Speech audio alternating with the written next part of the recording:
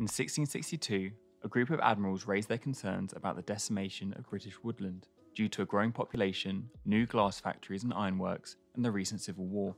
The shortage of timber would undermine the Navy's ability to build bigger and better ships. This led to the publication of one of the earliest records of sustainable development, which stated that no pursuit was more kingly than that of planting for posterity. This definition of sustainable development endures, with the 1987 Brundtland Commission labelling it development that meets the needs of the present without compromising the ability of future generations to meet their own needs. The Commission went on to emphasise the need for an economic system that balances people's needs, especially the essential needs of the most vulnerable, with the limitations imposed by technology, society, and the environment. This has previously been represented through a Venn diagram, wherein social, economic, and environmental factors are trade-offs, and sustainable development is the sweet spot in the centre. However, experts propose instead placing the factors within each other. This better conveys the idea that economic needs are nested within societal needs, which in turn are nested within the needs of the environment. Ultimately, our economy and society are dependent on the environment and would cease to function without it. The donut model was proposed by economist Kate Raworth. This model proposes an economic system that maintains activity within the minimum level required to provide all humans with basic quality of life and the maximum level our planet is capable of coping with.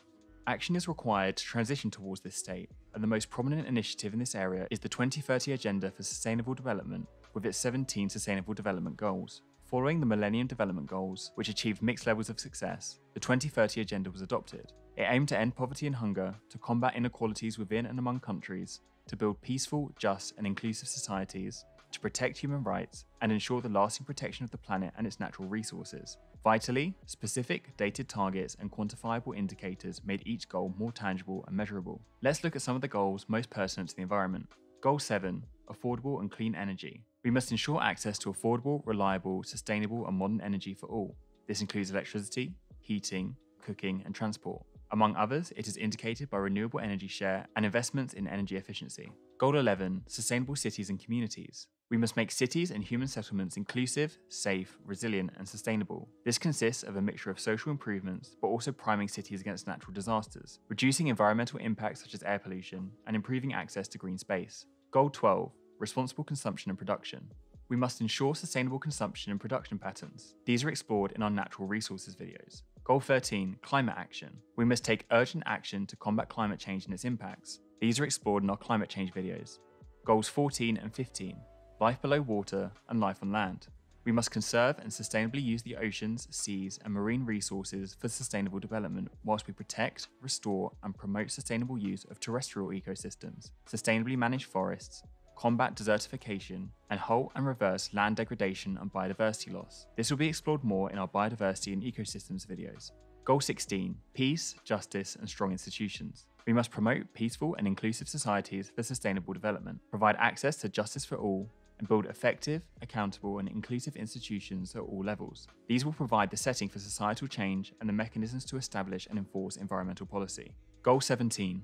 Partnership for the goals. This final goal is especially important, as universal adoption and collective action on the goals are necessary to prevent problems being simply relocated around the world. Further to this, it is important to account for different levels of development and national policies and priorities in order to ensure transnational equality. Despite our focus on the environmental goals of the 2030 Agenda, it is essential to not neglect the social and economic goals such as ending gender inequality, promoting education, and boosting safe employment and innovation.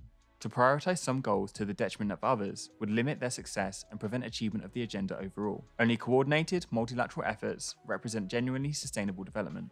To recap, sustainable development is development which meets the needs of the present generation without compromising the ability of future generations to meet their own needs. It encompasses economic, social, and environmental factors which are highly interrelated. The 17 UN Sustainable Development Goals provide a framework through which these factors can be addressed, but a coordinated global effort is required to achieve this. In our next video, we'll take you through some examples of where these principles have been applied.